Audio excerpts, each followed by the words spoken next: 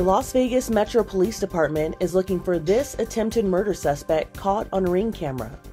They say the victim was returning home and parked in his garage when the suspect approached him and demanded property. The victim ran and the suspect followed and tried to shoot him, but his gun failed to fire, according to authorities. Afterward, the suspect drove away in a black sedan with tinted windows. The suspect is described as a black man who was 18 to 25 years old. During the incident, he wore a white t-shirt, black pants, and white shoes. The incident occurred in the Summerlin neighborhood.